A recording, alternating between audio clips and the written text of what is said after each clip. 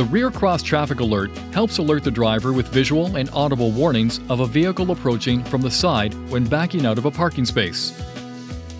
The RCTA system is integrated into the BSW system.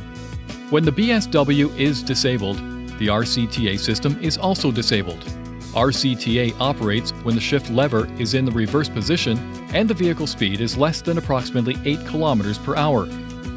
RCTA uses radar sensors located on both sides of the vehicle near the rear bumper to help detect an approaching vehicle from approximately 20 meters. If the radar detects an approaching vehicle from the side, a chime sounds and the side indicator light on the side of the approaching vehicle flashes. There may be instances when you want to turn the rear cross traffic alert system off. To enable or disable the system, press the right or left arrow button until Settings displays and press the OK button. Press the up or down arrow button to select driver assistance and press the OK button.